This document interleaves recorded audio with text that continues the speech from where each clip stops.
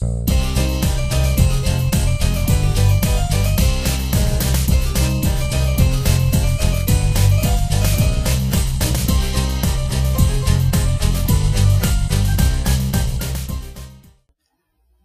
to the Gamer's Encyclopedia, an informative series detailing the histories of long-running or important series in gaming history.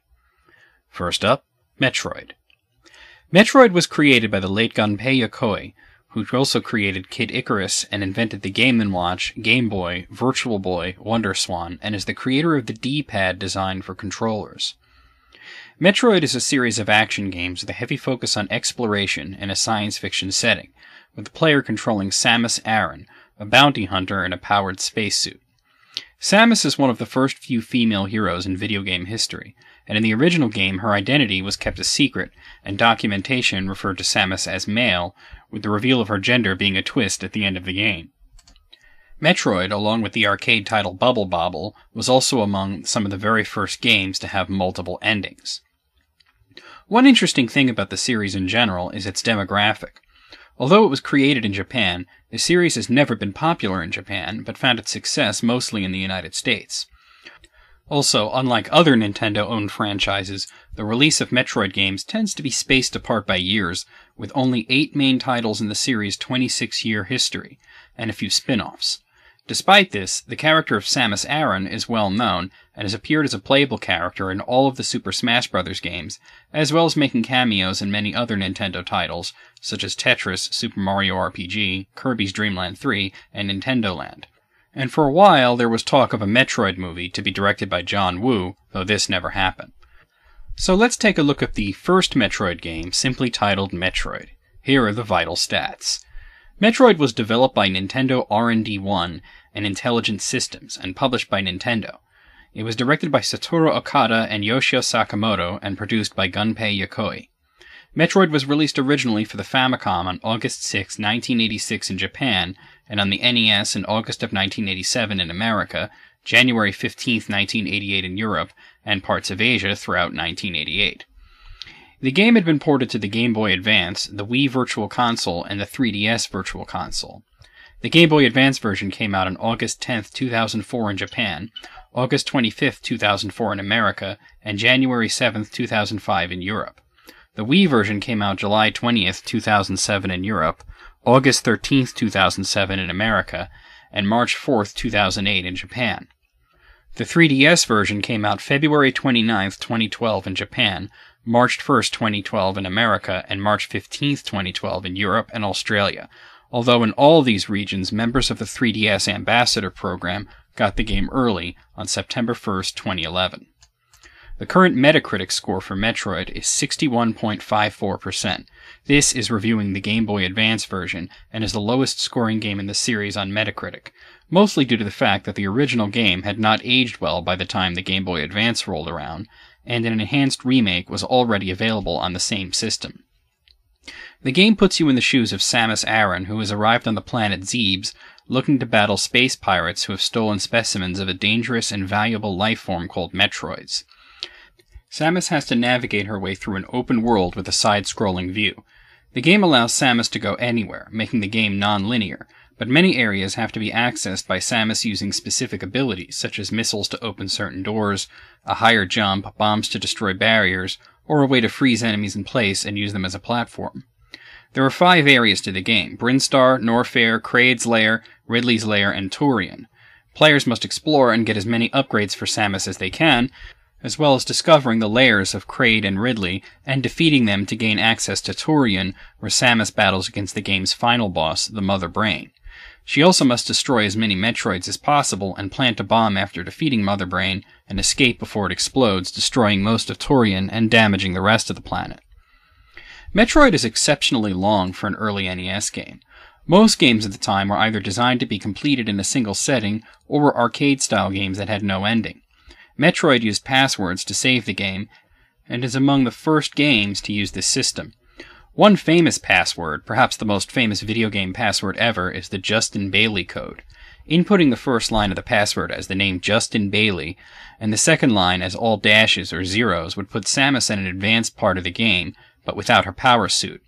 Since the sprites for Samus running around without her power suit are not found in the game otherwise, this was very clearly programmed in. But the question became, who or what is Justin Bailey?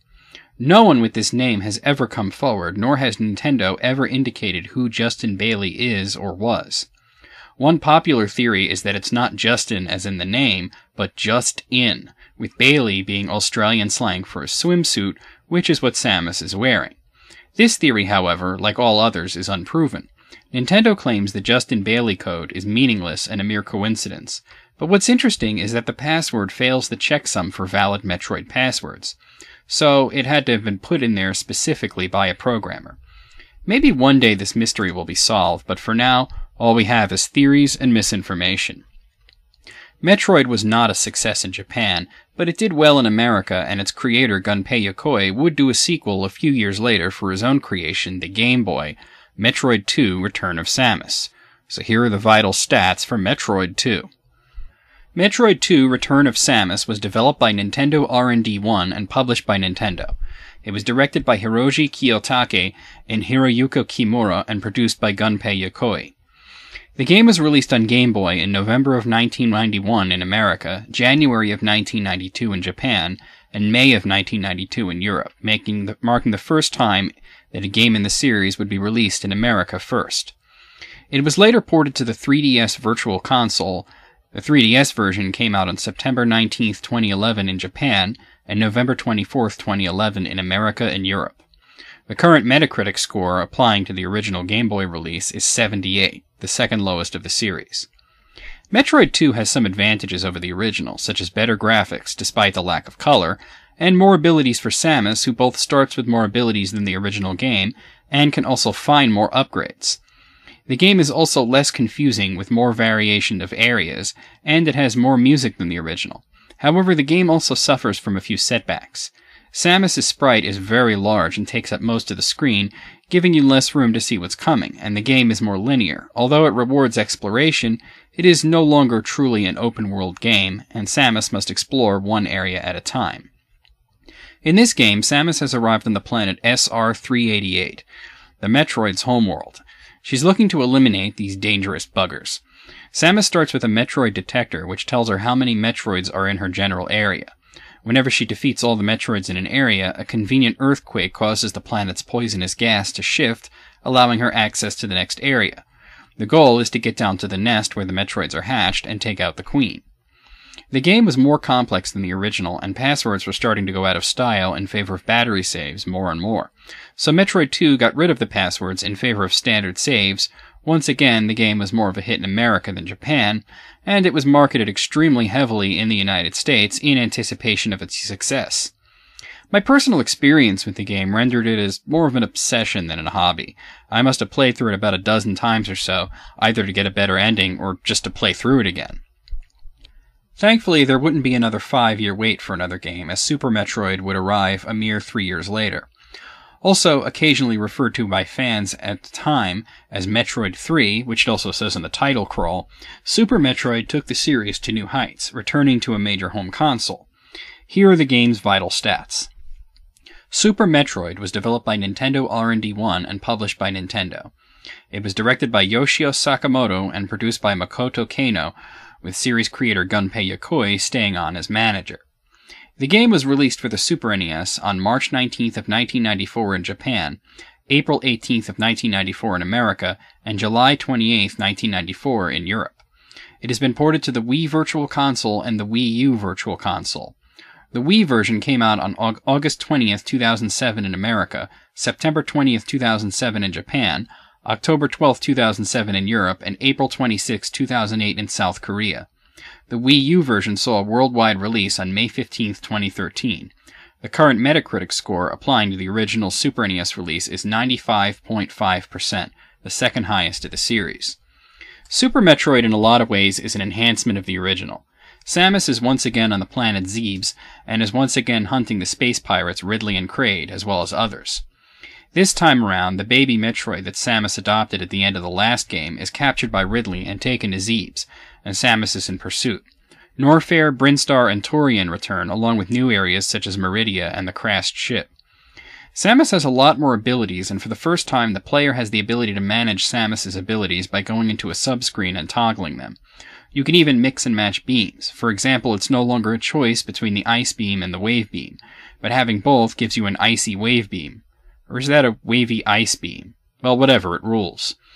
There's also a number of new abilities Samus has that can be done with certain button presses in conjunction with certain abilities, some of which are well-kept secrets by the game that you must discover on your own, and some of which are demonstrated to you by the game. Super Metroid was one of the best-received Super NES games, and was praised for its mixture of excellent gameplay, attractive graphics, and a stellar soundtrack, as well as the addition of an in-game map that helped with exploration, which was once again open world. As a matter of fact, the map system from Super Metroid was so influential it has been adopted in series such as Castlevania, which ran with the Metroid formula after releasing Castlevania Symphony of the Night for the PlayStation. To this day, this style of gameplay is known as Metroidvania, or alternatively, Castletroid, though I hear that one far less. It's not often that a game is so influential for a genre or a style to be named after it, and Castlevania and Metroid share this honor, but it was Super Metroid that came first. Despite the fact that Super Metroid was a success, even doing well in Japan, it would be the last game for quite a while. It would be 8 years before the series would return. The reasons behind this are many, but the primary reason would be the departure and subsequent passing of series creator Gunpei Yokoi. After the Game & Watch and the Game Boy, Nintendo expected another big hit from Yokoi in terms of handheld video game hardware. But what he came up with was the Virtual Boy, a critical and commercial failure. The disgraced Yokoi resigned from Nintendo and went to work for Bandai, where he created the WonderSwan handheld. Yokoi was then later tragically killed in a car accident. The fact that they didn't have Yokoi driving the series, coupled with the lack of confidence in the series in Japan, led to the series going on hiatus for a while. However, it was eventually announced that there would not only be a new Metroid game, but 2 new games were coming, both to be released at the same time. One was originally given the title Metroid 4, and was announced as a sequel to Super Metroid that would hit the Game Boy Advance. The second, entitled Metroid Prime, would be for the GameCube. And here's where things got really interesting. It would be an interquel that would take place between Metroid and Metroid 2, and it would be a first-person action game to be developed by Retro Studios, an American company. This led to a huge wave of skepticism on the internet, with accusations of turning Metroid into a first-person shooter reminiscent of Half-Life, and the practice of a Japanese company farming out a long-running and well-respected legacy series to a brand-new, unproven Western developer who hadn't even yet finished any games of their own, was found to be highly questionable. Well, we know how it turned out, and handing over series to other developers became something Nintendo would wind up doing with some of their other franchises as well. Both games debuted at the same time, but let's look at Metroid Fusion first. Here are its vital stats. Metroid Fusion was developed by Nintendo R&D 1 and published by Nintendo. It was directed by Yoshio Sakamoto and produced by Takahiro Izushi. The game was released for the Game Boy Advance on November 17, 2002 in America, November 22, 2002 in Europe, November 29, 2002 in Australia, and February 14, 2003 in Japan. It was later ported to the 3DS Virtual Console, however, it is currently only available to members of the Ambassador Program as of December 16, 2011, and it hasn't yet been released to the general public. On Metacritic, it currently holds a score of 91.44%, the 5th highest of the series. Metroid Fusion was received really well, and although it was overshadowed by Metroid Prime, especially due to the simultaneous release, skeptics of the first-person 3D approach were glad to have another new side-scrolling game. Metroid Fusion does depart a bit, however, as Samus is severely weakened from previous games, and in the first half of the game can be killed very easily, leading to a more stealthy and slower-paced approach from players. And the dark atmosphere gives it an almost survival horror feel, though it's still very much an action game. Samus is exploring a space station, which is being overrun by an infection of parasites called the X, and it turns out the X were what destroyed the Chozo civilization, the ancient bird-like race that raised Samus.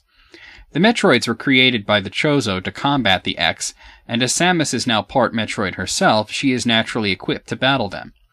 There is one particular X called the SA-X, which copied Samus at the height of her powers, and as she's now severely weakened, the SA-X has to be avoided at all costs for much of the game. The game is also much more story-based than previous games, with regular interaction between Samus and a computer AI, which she names Adam, as well as narration from Samus. Although the game was praised for all of these things, as well as the excellent gameplay, graphics, and music, some found it to be more linear than Super Metroid due to the computer locking down the station and only allowing Samus access to areas as needed, so as to avoid the X-Parasite's access to more parts of the station.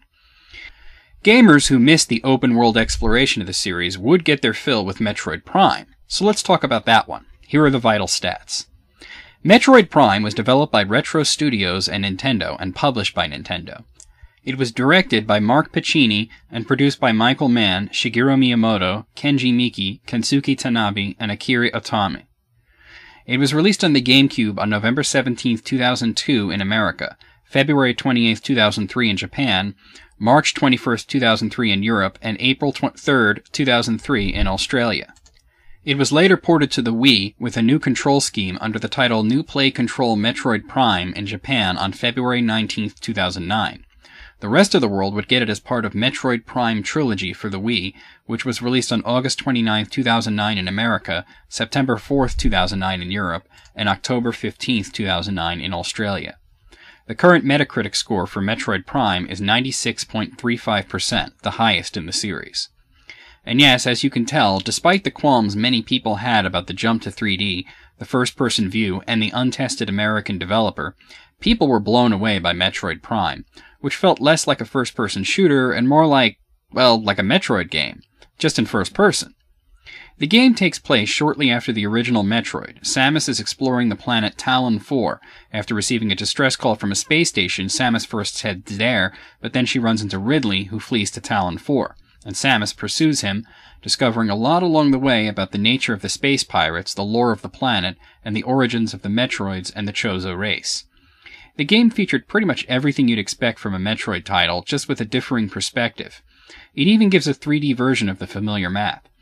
Seeing the inside of Samus's visor also gives a new heads-up display, which also lets Samus use differing filters to see things differently, such as a scanning visor or tracking heat signatures. The graphics were some of the best on the GameCube to date, and the game's exploration and action were top-notch. Metroid Prime turned the corner for the series. Instead of being a well-respected but somewhat neglected series, it was now a huge hit from Nintendo both in America and Japan, and the amount of releases for the series would spike upwards sharply, and the series would largely be developed by Retro Studios for some time. However, next up, Nintendo had one more internally developed Metroid game in them, and it came in the way of Metroid Zero Mission, an enhanced remake of the original game, allowing new fans to the series to experience the first story, only without having to play the aged NES classic. Here's the vital stats. Metroid Zero Mission was developed by Nintendo R&D 1 and published by Nintendo. It was directed by Yoshio Sakamoto and produced by Takahiro Izushi. The game was released for the Game Boy Advance on February 9, 2004 in America, March 19, 2004 in Australia, April 9, 2004 in Europe, and May 27, 2004 in Japan. The current Metacritic score is 89.89%, the seventh highest of the series. Metroid Zero Mission basically takes the original game and gives it a makeover to play more like a cross between Super Metroid and Metroid Fusion. The game is not as linear as Fusion, it's still open world, but it also gives the player far more direction than the original, which by today's standards was one of those where do I go now types of games. Zero Mission also features an expanded epilogue after defeating the Mother Brain, where Samus' ship is shot down by the space pirates after trying to leave the planet, and she finds herself in the space pirate base, without her power suit, having to find her way through using mostly stealth. The skin-tight blue suit that Samus wears in this section became known as the Zero Suit, and the version of Samus would even appear as an alternative way of playing as her in Super Smash Bros. Brawl. Next up would be a direct sequel to Metroid Prime, essentially making it another interquel between Metroid Prime and Metroid 2, this time titled Metroid Prime 2 Echoes. Here's the vital stats. Metroid Prime 2 Echoes was developed by Retro Studios and Nintendo and published by Nintendo. It was directed by Mark Pacini and produced by Brian Walker, Kenji Miki, and Kensuke Tanabe. It was released for the GameCube on November 15, 2004 in America, November 26, 2004 in Europe, December 2, 2004 in Australia, and May 26, 2005 in Japan. It was later ported to the Wii, much like the last one, as New Play Control Metroid Prime 2 Echoes in Japan on June 11, 2009. The rest of the world got it as part of the Metroid Prime trilogy, which I had previously mentioned and given release dates for. The current Metacritic score for Echoes is 92.05%, the fourth highest of the series. Echoes has Samus travel to the mysterious planet Ether, which has been broken into two dimensions, Light Ether and Dark Ether, and Samus has to travel between these two parallel worlds as it goes on. What's more, Samus herself has split into two and is being dogged by the dark version of herself, much like the SAX dogged her in Fusion, or will eventually since that one takes place way later in the series' timeline. The main enemies this time around are a race of parasitic giant insects known as the Ing. Metroid Prime 2 is a lot like the first one, only with some new upgrades and different beams and such, and for the first time Samus had a gun which used ammunition. The Light Beam, Dark Beam, and Annihilator Beam required certain types of energy to fire that Samus must find, though the Light and Dark Beams could be fired with no ammo, just at a greatly reduced fire rate. The game is also a lot more difficult than its predecessor, mostly due to the Dark World being poisonous to Samus, and the player has to stick to safe zones for a huge part of the game, and some of the bosses can just be infuriating. If you're watching this, and you've played through Echoes, I only have to say 2 words to put you into a huge rage fit. Boost Guardian. Echoes received criticism for these elements as well as the first area of the game being rather dull-looking and gloomy. The awesome-looking parts would happen later, but generally it's considered to be a great game, just not as good as the first one, and I have to agree with this. Now, the Metroid series had not really been popular enough in the past to get spin-offs, in the way that Nintendo franchises do. I mean, just look at the sheer volume of Mario spin-offs after all. But next up would be a spin-off for the game, and it's pretty stupid. Yes, I'm talking about Metroid Prime Pinball. Yeah, here's the vital stats. Metroid Prime Pinball was developed by Fuse Games, now known as Silver Ball Studios, and was published by Nintendo.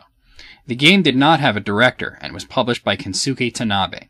It was released for the DS on October 24, 2005 in America, December 1, 2005 in Australia, January 19, 2006 in Japan, and June 22, 2007 in Europe.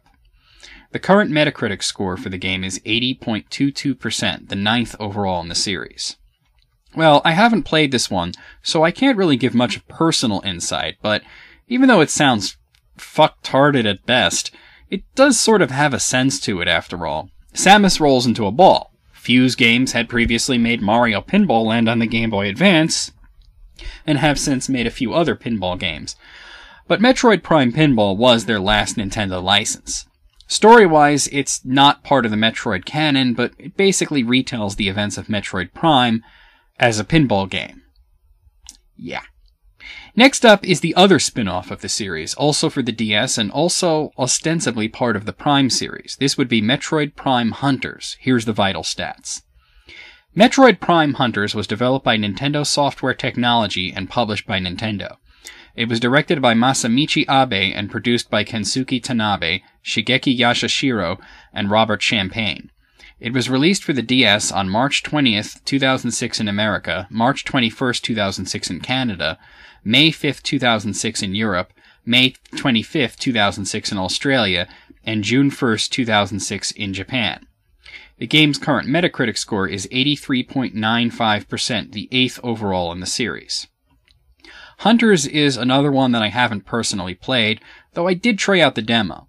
This one heavily uses the DS touchpad for aiming and exploration, and was an early showcase of DS technology, though the game got delayed several times before release. Samus is in the Olympic solar system, exploring planets and space stations looking for an ultimate power that supposedly resides there. There are several other bounty hunter characters that are also looking for it, which are Samus's rivals, and also other players to play as in the game's multiplayer mode, and whom Samus must eventually get out of a jam at the end during the last boss battle. In terms of the story, it takes place between Metroid Prime and Metroid Prime 2 Echoes. The next game in the series would be the last one from Retro, closing out the Prime series, Metroid Prime 3 Corruption. This one I remember feeling it was sort of unfortunate, as the Prime series would not close out on the GameCube, but the last part would be for the Wii. Though now the entire trilogy is available for the Wii, I remember feeling pretty annoyed about it at the time. Here's the vital stats. Metroid Prime 3 Corruption was developed by Retro Studios and Nintendo, and published by Nintendo. It was directed by Mark Pacini and produced by Kensuke Tanabe.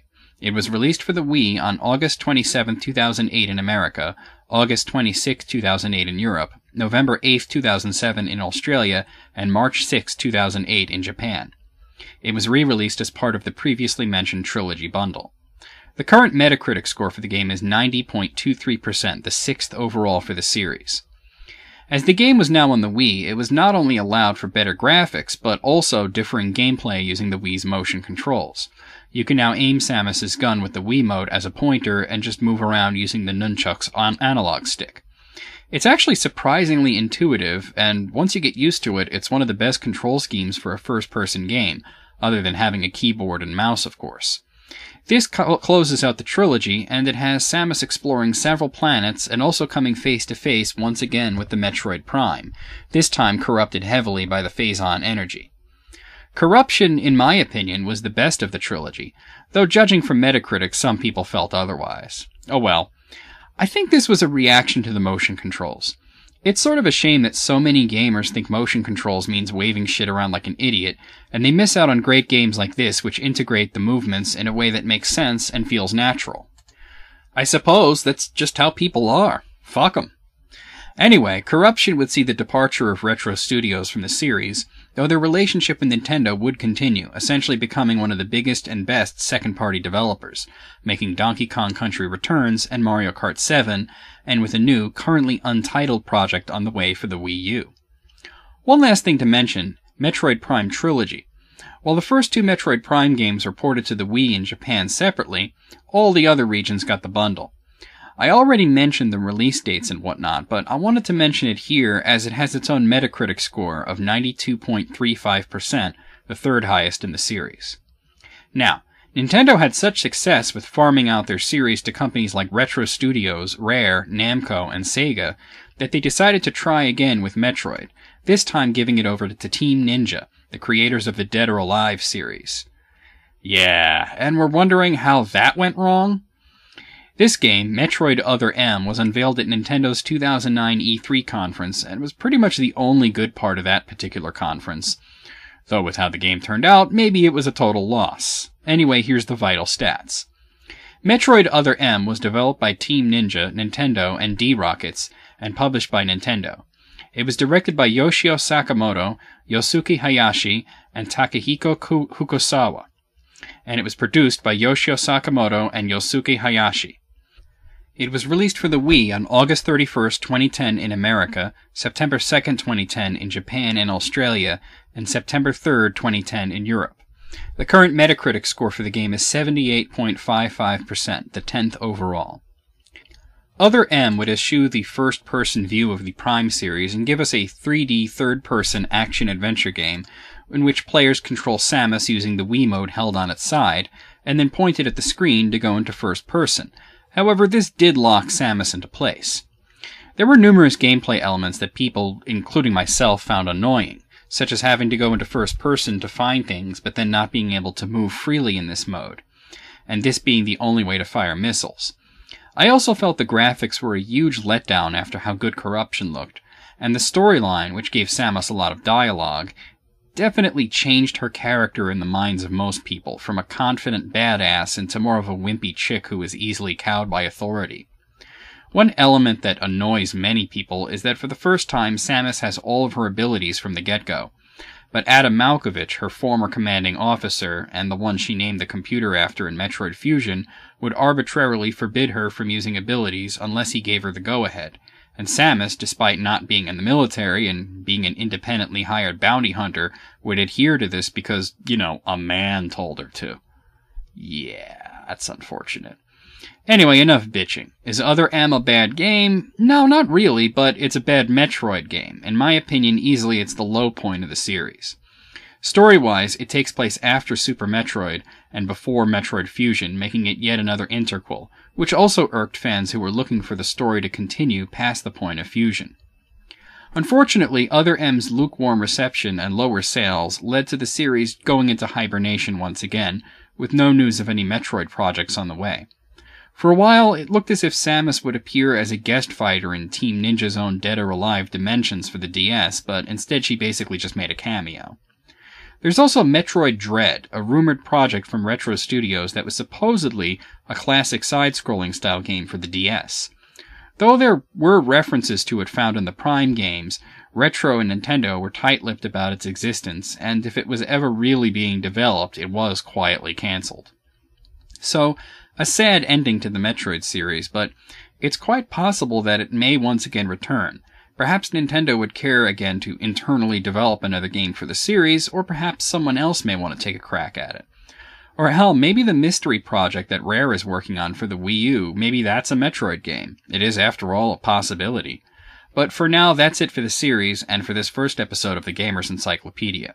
See you next week, and we'll take a look at one of the oldest and most influential series of Japanese RPGs out there.